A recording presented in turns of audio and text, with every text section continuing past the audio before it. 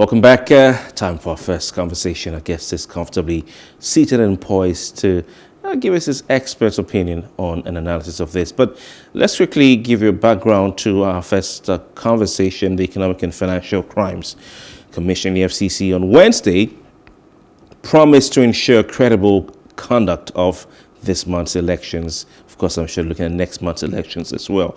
The EFCC chairman, Abdul Rashid Bawa, gave that assurance at an interfaith peace summit organized by the Nigerian Television Authority's Abrahamic Mission in collaboration with the Al-Habibiyya organization in Abuja. Now, in the same vein, the Inspector General of Police, Usman Baba, had last year at a one-day stakeholders summit on addressing the influence of money in the 2023 elections, said the police had devised strategies to arrest and prosecute politicians moving on election day with tons of cash for vote buying. He said, "We'll ensure that at least this menace is brought to the barest minimum," his words. Now, we can say indeed that vote buying poses an existential threat to free, fair, credible elections in Nigeria. How can this be curbed? Joining our conversation this morning on curbing vote buying in Nigeria's forthcoming general elections is Dr. Omoshola Deji, a political scientist, joining us live from Marina Bay in Singapore. Dr. Deji, good morning to you. Thank you very much for your time. Good morning. Thank you for having me. When you hear the Inspector General of Police sounding so passionate and talking about vote buying on election day, you hear the Economic and Financial Crimes Commission through its chairman talking about curbing vote buying and all sorts at such attempts to scuttle elections. Do you feel confident that this can be achieved, talking about curbing vote buying in Nigerian elections? Well, I don't feel confident that curbing vote buying can achieve if I'm to go by the word of the head of the security agencies, because time and again we've heard them assure Nigerians, would come up with strategies, different strategies, counter strategy to curb vote buying. But again and again, the issue of vote buying has come up repeatedly in the Nigerian political spectrum. So I see it as knowing what to do, knowing their function, but failing to do it, or just trying to make promises so that Nigerians would say that they've not done anything. So not until I see real practical examples of ground of vote buying being curbed, of a situation whereby anybody that is found with humongous cash is being dealt with by the security agency, by that time being arraigned and prosecuted, that's when I'll begin to believe that an action is being taken. For now, I think it's just lip service because everyone is benefiting from the system, each political party. So it's like an illegal but ratified practice in our electoral system. So I believe that the Inspector General of Police and the Chairman of EFCC are just playing lip service. Recently, during the primaries, vote buying was prevalent, even at the primary level, to the tune of dollars. So if they are now coming now to say, okay, we are going to call vote buying, the question is, what has changed? For me, I still believe in the system being put in place in terms of the Naira policy. I still believe in that more than the action of the security agencies, because let's not forget, the head of security agencies are just one person. And like every other organization in Nigeria, we have people that are ready to compromise. So even if the head of the security agencies are not willing to compromise, what about their boys that will be posted to different states, different wards, different local government areas? And we will have thousands of polling units across the country. So we can't really say that this will be effective, because even if the heads are not willing to compromise, what about their subordinate? So for me, I think vote buying will be a difficult practice to curb, except if we use like a system strategy, like this issue of the designing of the naira note, whereby it is difficult for So I politicians mean, within a short you have period to actually, amass huge Dr. amounts of Deji, money. But I Dr. Deji, let's get to that. Now that you have mentioned, the Naira redesign, you have also stated that you don't believe that we can achieve, I mean, it's possible for us to get into an elections without vote buying. But you're also saying that you don't believe in the Naira redesign policy, which is actually predominantly meant to, curb vote buying in the forthcoming elections. Well, I believe in the Naira redesign policy more than the words of the head of security agencies. And do you think that In that can help us achieve, or curb vote buying or tame it, however you put it? well, it can help us cut vote buying because it is a new policy. Before by 2027, Nigerian politicians in their cunning act would have devised a means, another means to kind of like engage in electoral malpractice. But for now, because the Naira redesign is a new policy of government and the new Naira note are yet to circulate widely, and you need billions of Naira for vote buying. So I believe that now the Naira is traceable, it is trackable, so it might curb vote buying to some extent if government is willing to really stand its ground. But if by another election cycle, definitely the politicians would have found their way around it. But for now, I think it is effective. I just think that the naira that Nigerians and that's not available for Nigeria to spend now, we won't be seeing that naira on the election day. That is my fear. I just hope that the CBN is being fair to all political parties and Nigerians. If the naira is not available, then we know it's not available for everybody.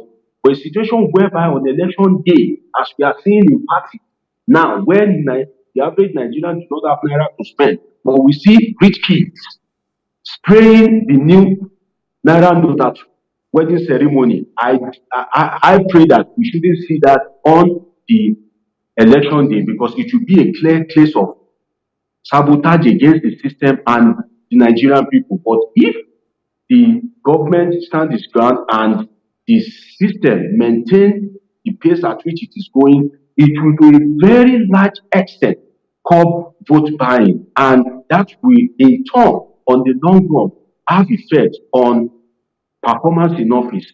Because we can hypothesize that if you spend less, maybe you will steal less. We may not be able to curb stealing totally, but if you spend less, maybe you will steal less. And at the end of the day, in terms of performance, if you know that money cannot win you that political power that you are looking for, you will increase your performance to appease the people. So now that the chances for vote buying is getting slim, we can see that politicians have devised a new strategy, which is to use calumny campaign to hire influentials to dig deep into the background of their opponent in order to create a bad impression of the opponent in front of the electorate. That is the new strategy that I think the politicians are using now to sway the mind of the voters. Since you can't use what the voters need most, apparently, which is But do you think, naira, okay, which is Dr. Deji, cash, you're talking about then they are swaying the now minds of the using voters. calumny campaign Yeah, to to yeah. to to malign the image But of Dr. their Deji, if you opponent, can hear me, you're so talking that you about. begin to see Oh, he can't that hear. person you want to vote for as bad. Yeah, Doctor, you're talking about swaying the mind of the voters, and that caught my attention. We have spoken to several politicians, several people who have been in politics have left, those who are occupying office currently not occupying, and they will tell you that forget that thing, like you say in Nigeria. It's even the voters, it's not the voters whose minds are being swayed. The voters themselves, the public, are the ones demanding for something. That you can't go to a community, a locality, a suburb, to the streets to say, vote for me empty-handed. They'll tell you you're not serious. What have you come with? Give us something. Find us something. So, I mean, should we be looking at the attitude, the values of the voting public as well in this conversation on vote buying and the demands made by the people who are going out to vote from, or the candidates and those who come to campaign to them? Well, I absolutely agree with you that we need to begin to look at the perspective of the voters themselves, because in fairness to the politicians, there are some citizens that when you are going to political office, they even expect you to steal. Some citizens judge your performance by how well you can steal. Some citizens cannot even distinguish the function of a particular office from the other. Some time ago, we saw this Senator Bukachua, a conversation that leaked between him and a member of his constituent, asking the senator to please help him because he wants to get married. So you begin to ask yourself, how does you, a constituent, getting married has to do with legislative duties? How many weddings would Senator Bukachua be able to sponsor? So it can only be through a corrupt process. So the citizens themselves at some point has this aspect of expectancy. They are expecting you to kind of like bring something, to give them something, and that is highly influenced by one, poverty, two, disorientation, three, inadequate education. Because poverty plays. So I like the fact that you have mentioned poverty in the course of this conversation. Remember vividly that, you know, those statistics that was revealed in 2022, 63% of persons living within Nigeria, approximately 133 million persons are poor, multidimensional poverty. And so how can we separate, you know, vote buying from, you know, poverty? It feels like it's a twin business. Poverty and no, to be very honest, people are really hungry. I mean, this is not to make, you know, an excuse, but how can you separate that when someone is hungry, very hungry? I mean, they haven't been opportune to come into whether or not it's just going to be for a day, whether the bag of rice would last for just 2 hours or less than, or 2 days. So how do we take out poverty from vote buying? Well, sincerely, it's very difficult to separate poverty from vote buying. Because if people lack the essentials, if what tops people's hierarchy of needs is the basis, what they need to survive, like food, definitely if they see someone that wants to offer them the food or what they can use to buy the food, they will surely do the bidding of that person. So by so saying, it is quite difficult for me to separate vote buying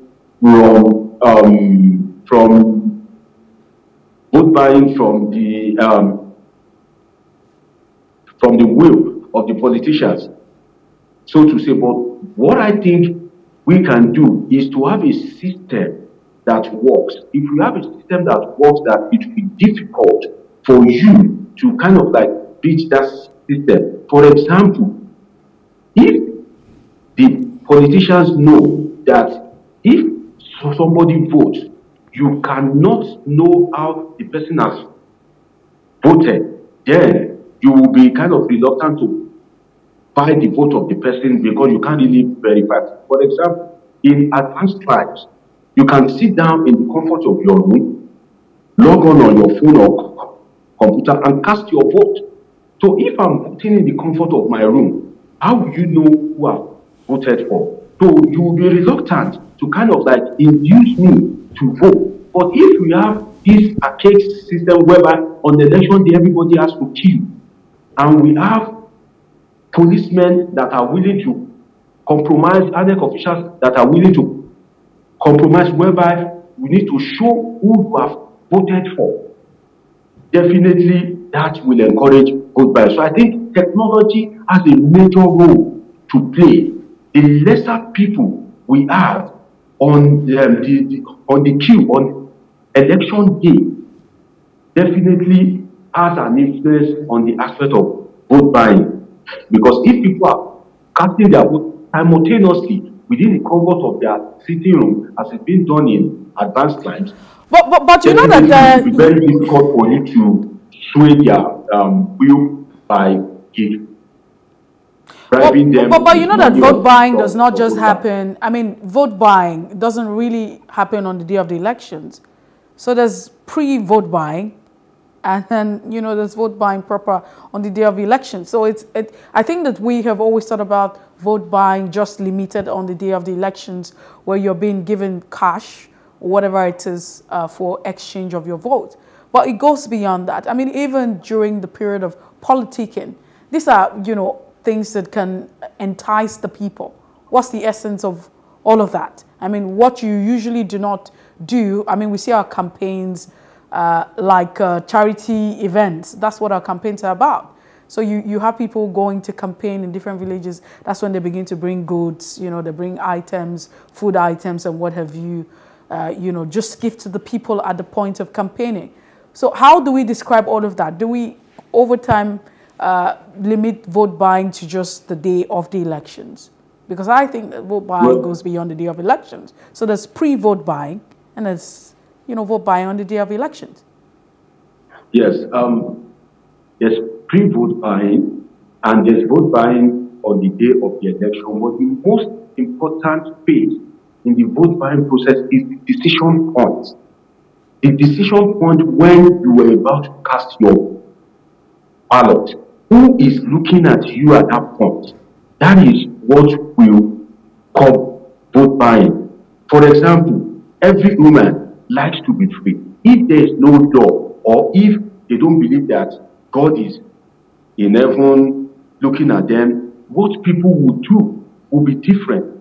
People would like to just act the way they so please. So if on election day you have the freedom, nobody's checkmating you, nobody's trying to verify your actions, I believe that most people would rather vote differently. But people's hands are tied because you need the money. And people are there to verify your action before giving you the money. So you have no choice than to do their bidding so that you can get the money. But if you can get the money or the material item and they are not there when you are going to cast your vote, there's high probability that at that point, that decision point, you will want to post your mind. You will want to vote according to your conscience because you know it has no consequence. Nobody's looking at you. Nobody can verify. And at the end of the day, it just only has to be oral ratification that yes, I voted for your party, whereas you might have done something else. So I believe that to really call vote buying, we need orientation. We need more oriented citizens to know the impact of vote buying because politicians are, sorry to say, like the devil. They have no free gift. If they give you something, it's like an investment. They will come back for it in millionfold. So Nigerians need to realize that. And if there is technology plays a major role in this 21st century. So I believe that if Nigeria can increase its technological advancement politically, can have more oriented citizens, then vote buying would begin to reduce. And if we have a working system, I want to see policemen colliding with politicians for vote buying being prosecuted after the election. I want to see politicians with humongous amount of money being prosecuted. And if I am to propose a legislation, I would propose that there should be a law that on election day, if you are found with more than 5,000 naira, you should be prosecuted because it is believed that the polling unit will naturally be close to your house. Even if you are traveling, maybe from Lagos to maybe Osun State now, to cast your vote, it is believed that you won't travel on that election day.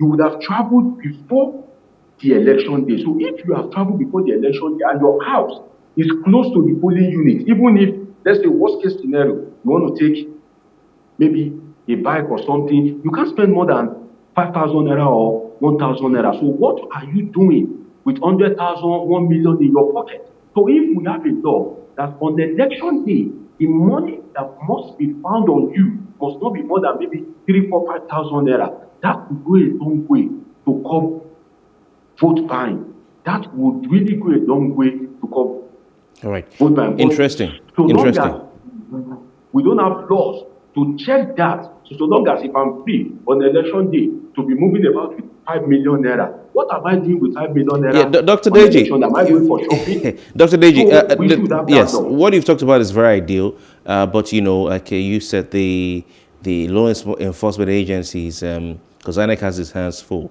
the political will or the will, and even the personnel to be able to do that. You know, the EFCC talked about deployment of their personnel around the country. One wonders if they have enough personnel to go to every polling unit. So they can't possibly be everywhere. But you've talked about technology. You've talked about also orienting the people, make sure they understand the dangers of vote buying, and that if a politician gives you 5,000 naira or 2,000 naira, you know, whichever it is, I don't know how much they give these days, that he's going to come back and get it when he gets in power. But we hear people say, you know, collect the money and vote your conscience. Collect the money and vote your conscience. Does that work for you? It works for me, but it's really difficult for you to collect the money and vote your conscience, because Nigerian politicians, they are very smart. You know, they know that Nigerians that they are dealing with are smart people. They can collect the money and vote for another party. That is why most party agents would say, after casting your vote, before you come and collect the money, try to flash us. Let's see your ballot paper so that we can know whether you have voted for us or not. So in that case, it is very difficult for you to kind of like vote your conscience. And sincerely, we have a kind of like society that encourages such, in the sense that if somebody collects money that send his or her vote now, the person will go into the community jubilating. That's the extent of poverty we find ourselves in. Jubilating that I've collected mine, go and collect yours. So, and you begin to feel inferior if you don't join them. So the rate of poverty itself is it makes it difficult for people to kind of like have a clear conscience of their home. Because if there are homes in Nigeria there that rice, it's a valuable commodity. So imagine politicians coming with rice, coming with groundnut oil, you know, coming with 5,000 naira. 5,000 naira to you is, you know, is a meager amount of money. But there are people in our country that 5,000 naira to them means a lot of money, especially in this rural area. So, yes, please. We have to go now, but just before we go, in less than, you know, a minute, I'd like you to share your thoughts. You have mentioned technology, and we know that in the 2023 elections, we'll be deploying the beavers for these elections. Do you think that the beavers would help stop rigging plus vote buying?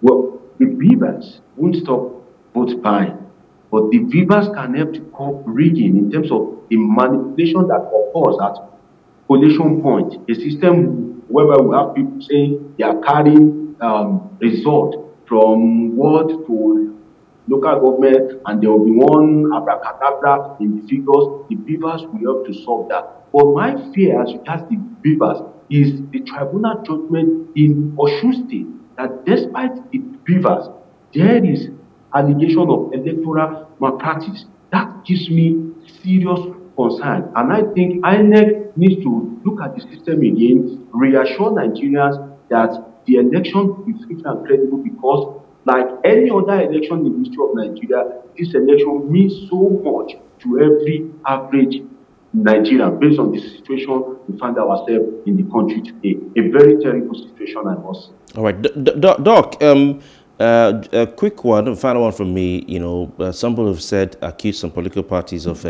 vote buying when they you know, before the election, go out and canvass for votes.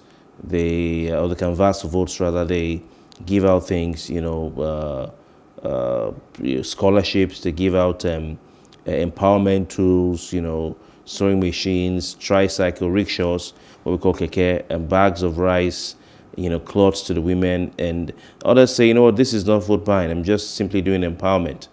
Do you agree with those who call that vote buying? And should people reject those kinds of things close to the election? Well, I think there should be a timeline for empowerment, in the sense that maybe a year before the election, you can't do any kind of like empowerment.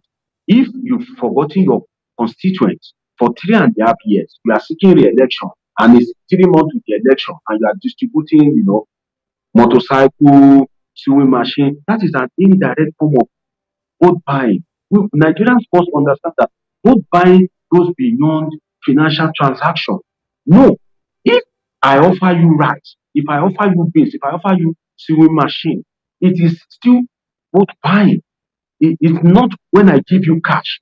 And we need to now be looking at the intention behind the action. The intention behind the action is important.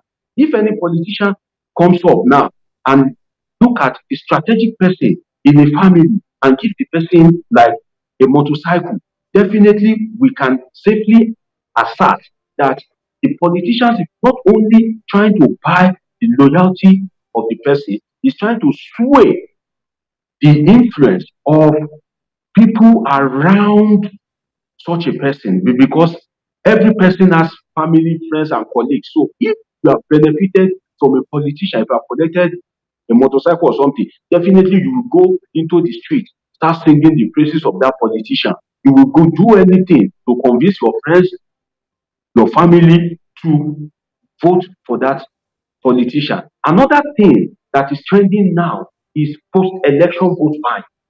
Post-election vote buying is that they will promise you that, okay, if you can deliver your street for us, that you are the youth leader in this street, if you can deliver your street for us, after the election, come and take this motorcycle. After the election, we will give you this Toyota Corolla.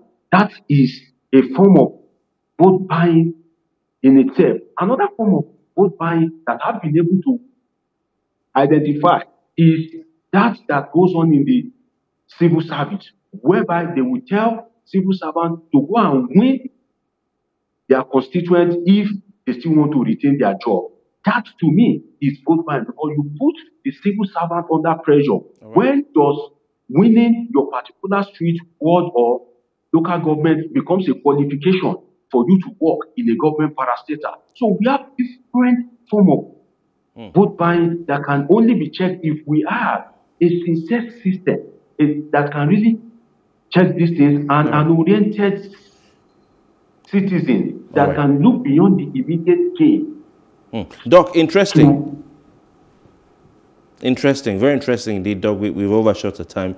We learned a lot from what you've said today. Highly enlightening. I want to thank you very much for your time. Dr. Omoshola Deji is a political scientist, and he's been a guest all the way live via Zoom from Singapore. Doc, thank you. Thank you very much for having me. My pleasure.